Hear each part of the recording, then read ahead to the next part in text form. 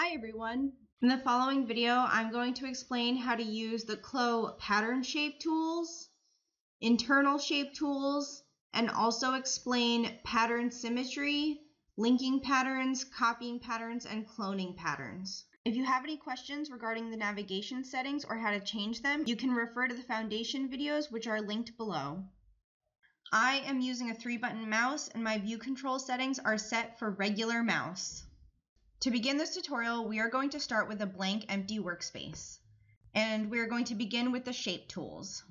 So the shape tools are located in the 2D toolbar about center top, and they are nestled into a menu. If you left click and hold down on this icon, you will see the polygon, the rectangle, and the ellipse tool listed.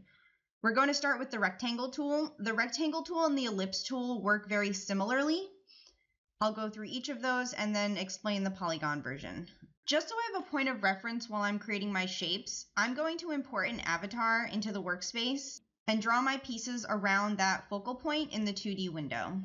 And to simply free-handedly draw a square or rectangle in your 2D window, you're going to left-click, hold, and drag your cursor.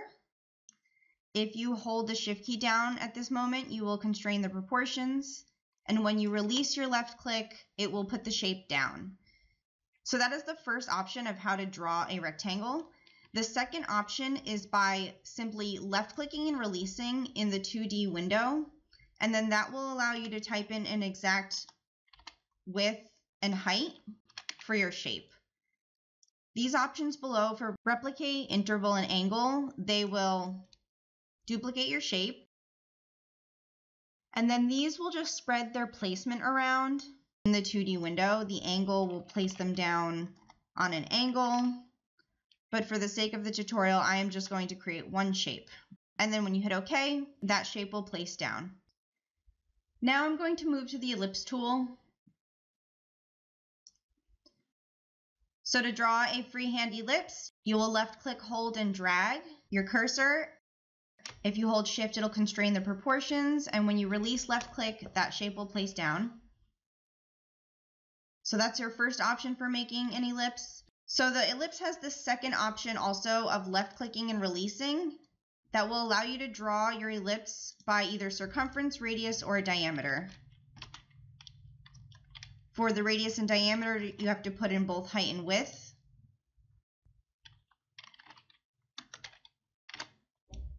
Or for the circumference, just one measurement.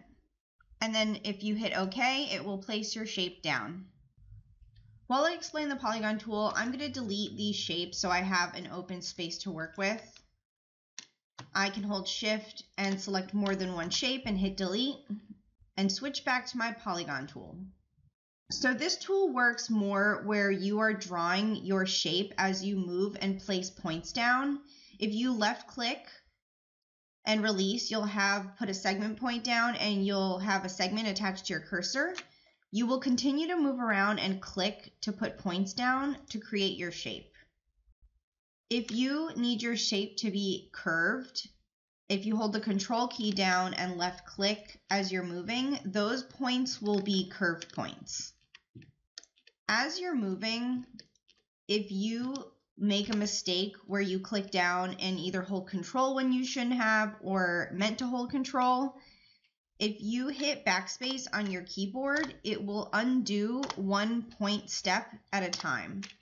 And then you can continue on with your shape, either holding Control or releasing Control to have a segment point when you need it or a curved point. With this tool, you must go back to your starting point in order to left click on the original point and close your shape. When it's finished, you'll notice that it highlights and fills in with white. After you place your shape down, you'll be able to edit it with the editing tools, and that'll be explained in the following tutorial. For this really basic tutorial, I'm just going to show you how to make shapes and make internal shapes, no matter how it turns out to look. Now I'm going to explain some other options that you have when you're using this tool to draw your shapes. To do this, I'm just going to move this pattern out of the way and work around the silhouette again. Then I'm going to hit Reset 2D Arrangement just to get my piece moved in 3D as well. You will always left click and release once to start, but then all the clicks after that, as you're moving, you can hold shift and it'll give you lock guides. And you can right click in the middle of this movement and type in a specific placement for that next point. So the key is that you're still holding your left mouse button down, but you're right clicking simultaneously and pressing them at the same time to get this menu up.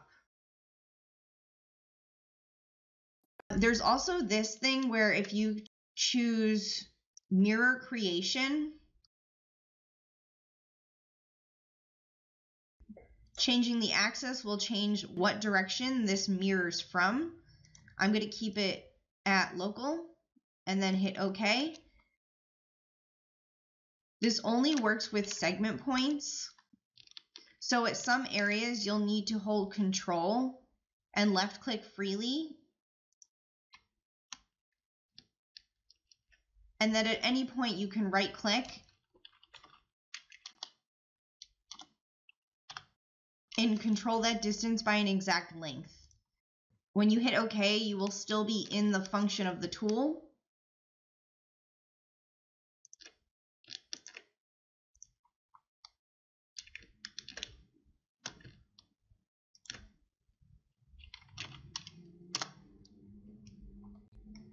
And then when you get back to the front, you click once and it will close the shape.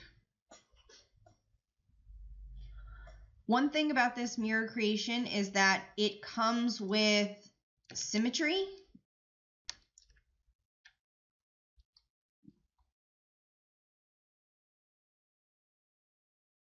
So what you apply to one side will also change the other.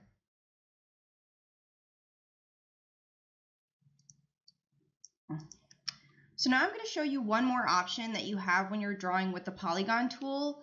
Instead of making the curvature areas with curved points, it will make them with Bezier curves instead. So to demonstrate that, I'm going to delete this piece I have here. I'm going to delete this other piece as well. Left clicking once for my starting point. But then for the next section where I want this to have a curved area behind it, I'm going to click, hold, and drag. I'm left clicking and holding my cursor down and moving up and down or around, and this will shape this with Bezier handles. When you release, the other side of your point is also going to have a handle. To eliminate that, you go back to that point and left click once. It will remove the handle, moving around to place your points. So if you prefer this method, you may want to just kind of decide some good locations to click, hold, and drag when you're moving.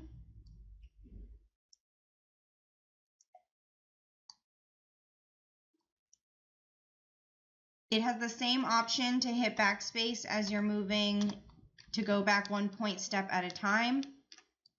But here I'm not holding control at any point. I'm simply dragging as I place my point down, and then left clicking on a point when I want to remove the handle from the new segment side, then continuing free left click where I don't want curve, and then maybe clicking and dragging where I do want the curve. You can certainly mix these two if you prefer. I can choose to hold control at some areas and not others, that's fine, and still click to close your shape back. I'll explain in the next tutorial how to edit these areas that have either curve points or Bezier handles for the shaping. For now, we're just keeping it at basic shapes and internal shapes.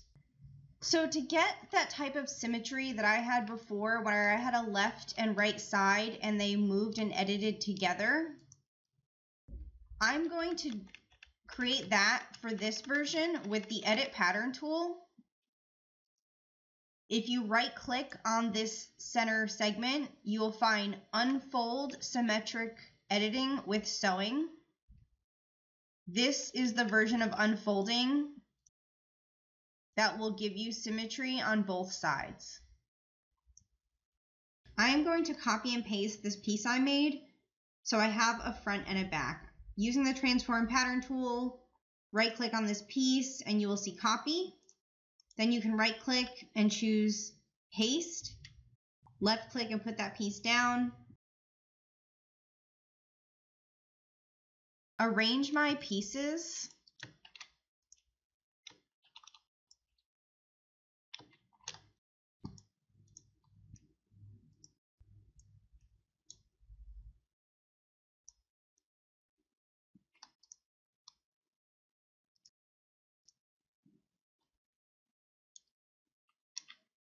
And sew my side seams and my shoulder together. This type of symmetry will also create sewing on both of the sides.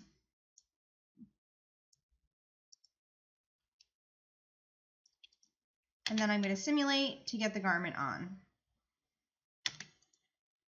If you're joining us for part 2 and you'd like an already completed file to follow along, go to the link below for practice files and download and open this to continue learning internal lines.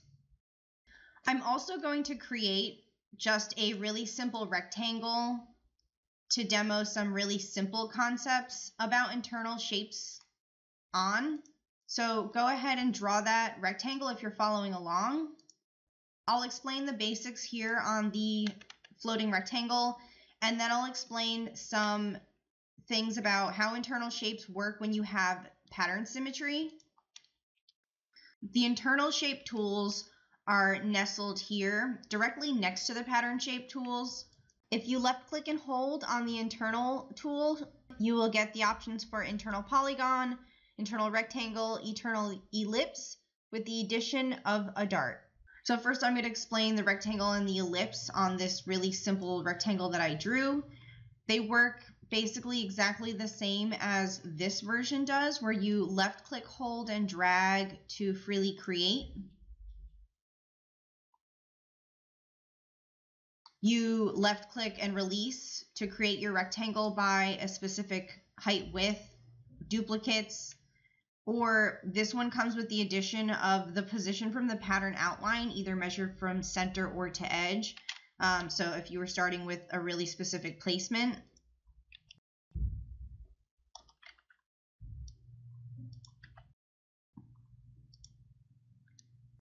And then you hit OK to place your shape down.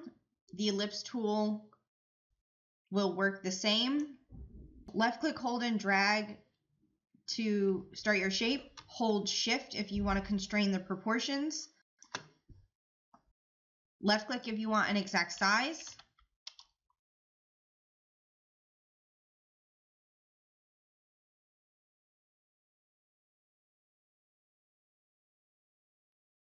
And also with the same replicate and the addition of the positioning options from the edges or from the center that internal rectangle comes with. You can hit OK to put that stuff down. The internal polygon has essentially all of the same type of actions and options that you had with the pattern polygon tool, but with this version, you do not have to close your shape. So you can double click to end.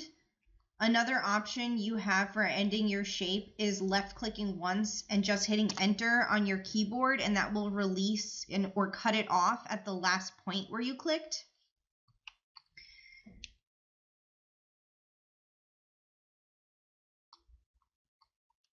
But you also have the option to close your shape as well. So you can draw a shape on a half.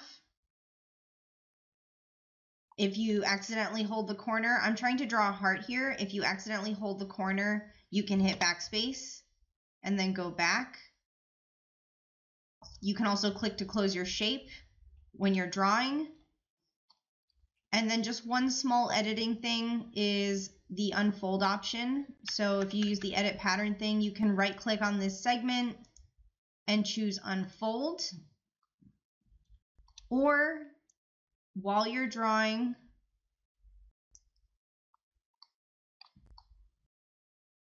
I'm going to delete some shapes that I drew just so I have some space to keep showing options.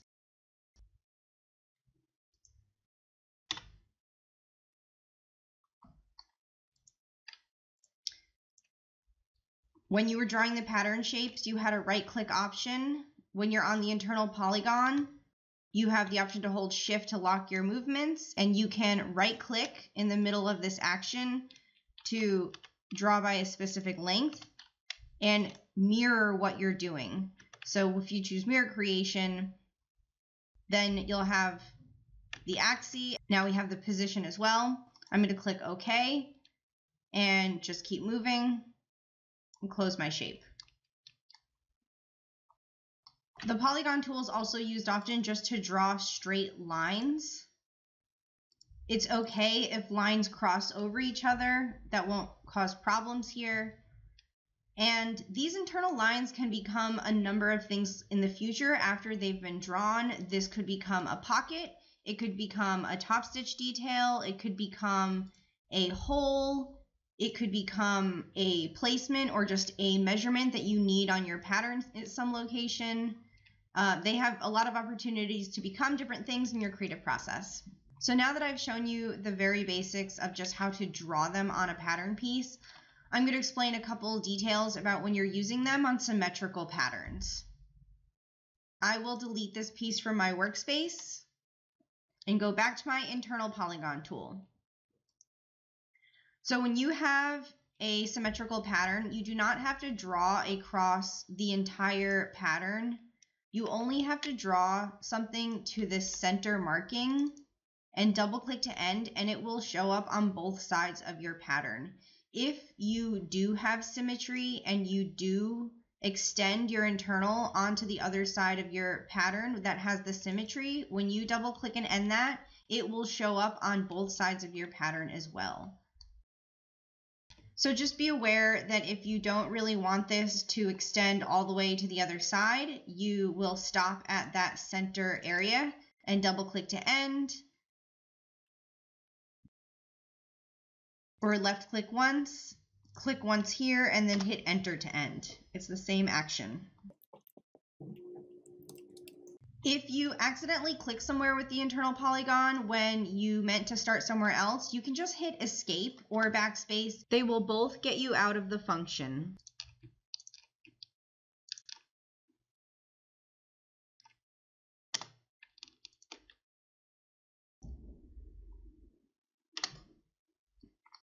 Enter.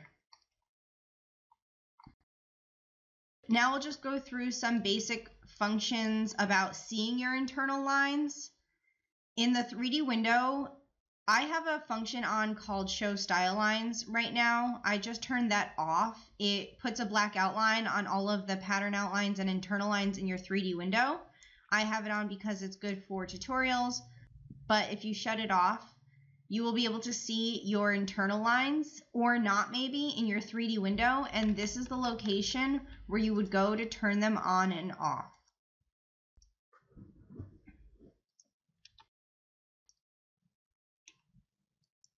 So you'll notice when you turn them off, they have this almost dent in your fabric. I'm working in a very basic, just default simulation fabric, nothing specific applied. So we see that more prominently on this fabric. To get rid of that, in case anyone's wondering, the way that you would do this is if you select your Edit Pattern tool, this lets you select segments. You would click these, and in the property editor, you would turn the feature called Fold Rendering off. When I check this off, those lines will not show as a crease. So if you ever get that in a location on your garment and you would like to get rid of it, you're going to use Edit Pattern, select that segment, and turn Fold Rendering off.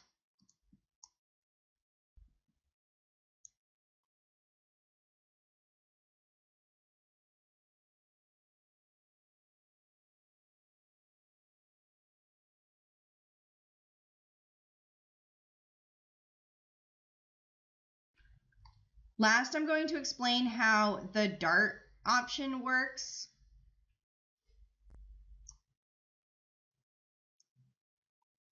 This will create a fisheye dart. You'll notice that when you click on it, the little icon changes to this.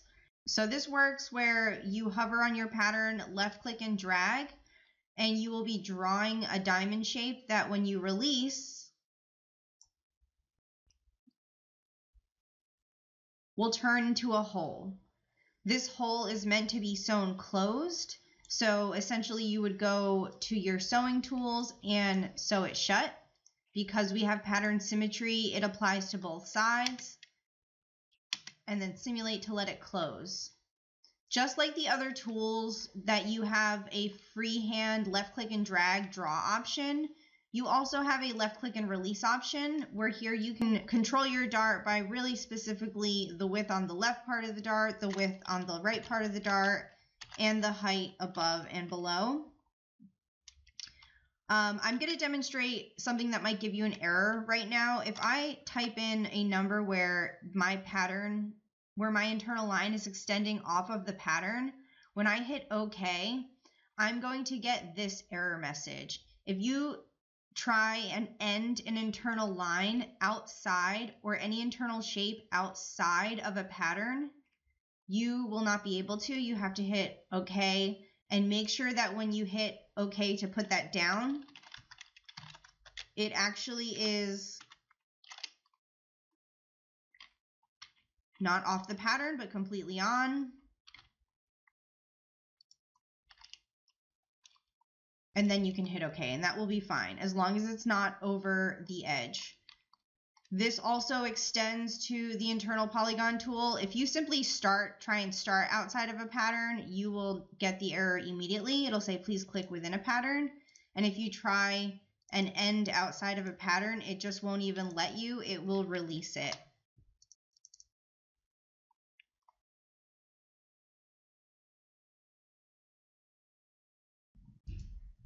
Moving your internals around.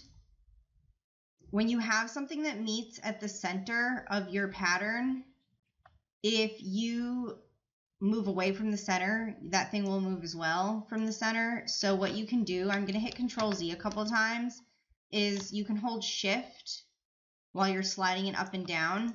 That goes for any area. If you hold Shift while you move it up and down, it will give you a locking option.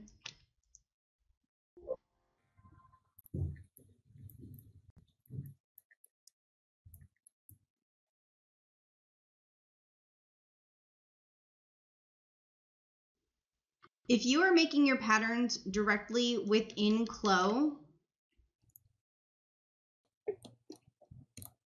it is a good workflow to initially create your patterns with a center front and center back seam.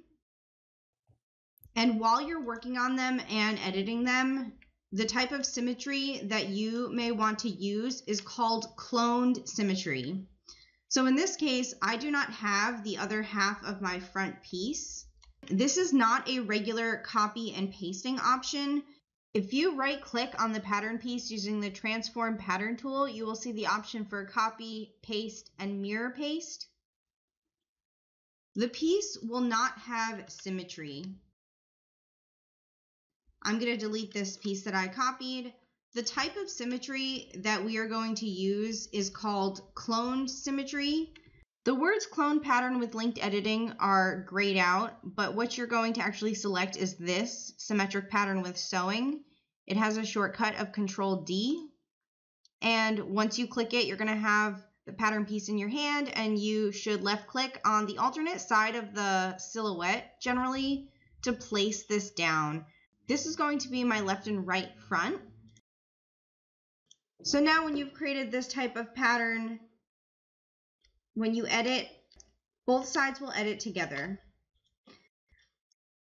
You can work where you have a seam at the center front until you're further down in your project or closer to the end of your project. And then at the end, you can merge them together. But for now, we're going to keep them separated. And I am going to make a mirrored copy for my back piece. Using the Transform Pattern tool, right-click on your piece and you have Copy, and then you can right-click and choose Mirror Paste. So this will be a regular copy and paste. I'm going to use this just for the back. So when you place that piece down, it does not have a partner yet. you will right click on this piece and choose Symmetric Pattern with Sewing. And this will be the other side to your back piece. I'll just do a little bit of simple edits. So I have a differentiation between my front and back. In the following video, I will go over how to use the editing tools in depth. But for here, I'm just going to make that simple change. Now your patterns also get a blue highlight, and they get a line that just kind of attaches one piece to the other piece. So you can double check what piece it's linked to. Now I'm going to delete my back piece and show you another option that you have for symmetry. I went through this briefly in the last section, but I'll show it again. Using the Edit Pattern tool, you can right-click on a segment and you will find Unfold Symmetric Editing with Sewing. That will unfold, and then this piece will be linked each side as well. You can choose one or the other. The benefit to having this type of symmetry is just it gives you a little bit more control when you're using the internal polygon tool and making completely symmetrical garments, that you don't end up drawing on the other side and you actually stop at the center front seam.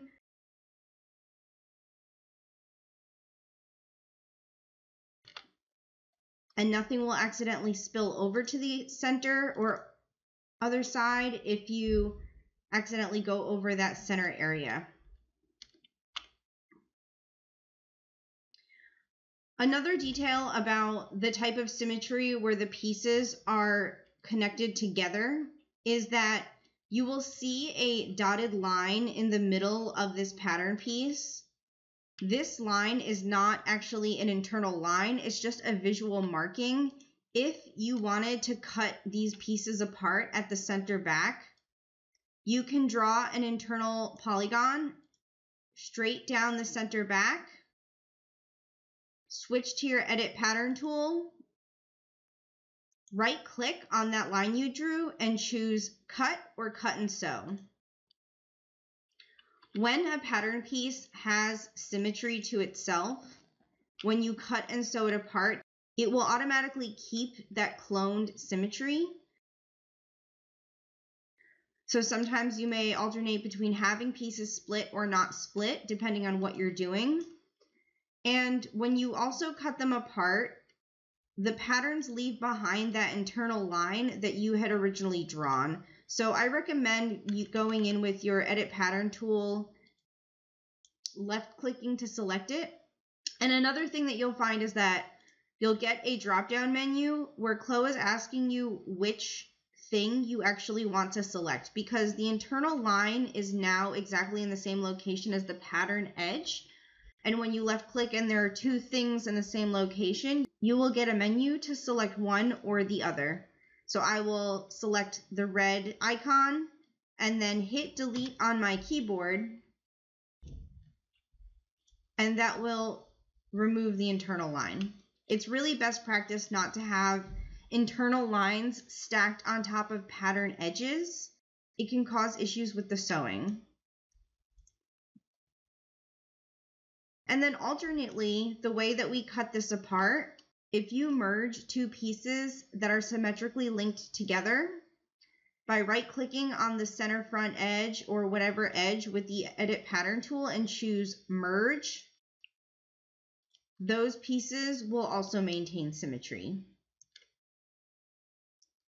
So working with these two types of symmetry can really help your editing go really fast and eliminate double work.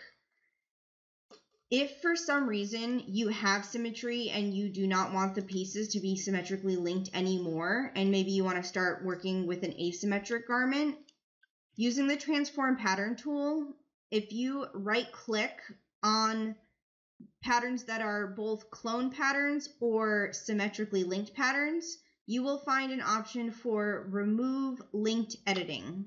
Once you select that, you will notice that the blue highlight goes away. and then any editing that you do will only apply to one side. Same with pattern pieces that are joined but have symmetry. If you use the Transform Pattern tool, right-click on them, you will find Remove Linked Editing. It will stay connected, but it will not have symmetry anymore. So now I have a few patterns where nothing here is symmetrically linked. You can relink or link pieces that you either copy or import if they are exactly the same in all of their areas by selecting both of those pieces with your Transform Pattern tool, right-clicking on them, and you will find now the option for Apply Linked Editing. So in this case, we do not need a second piece or a clone. We just need to apply symmetry. So you will choose Symmetric Pattern with Sewing in that section below, and it will link the two pieces. You can actually select an entire group of pieces. I'm going to make 3 rectangles that are all different sizes, and then just make a regular copy and mirror paste, and then I will be able to link them .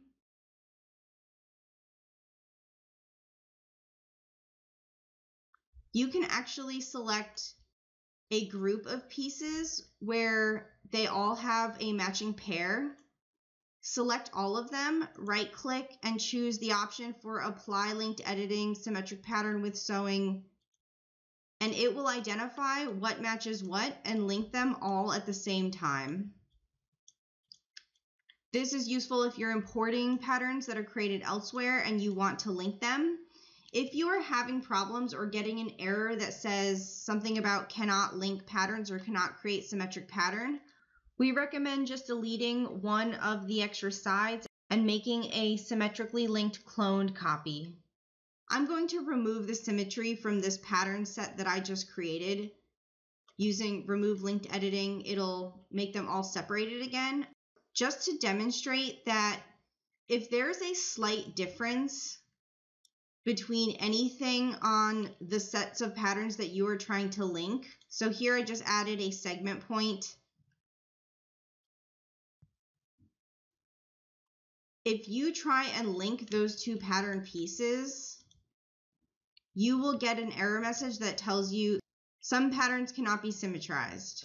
Just hit OK. In this case, we really just recommend deleting the piece, one of the sides that you cannot figure out what is different about it, and then just continuing to use the clone version of Symmetric Pattern with Editing to generate the other side. So that concludes our tutorials for creating shapes, internal lines, and pattern symmetry. If you want to continue learning about editing, please check out the following tutorials in the series. They are linked below in the description. Thanks for watching.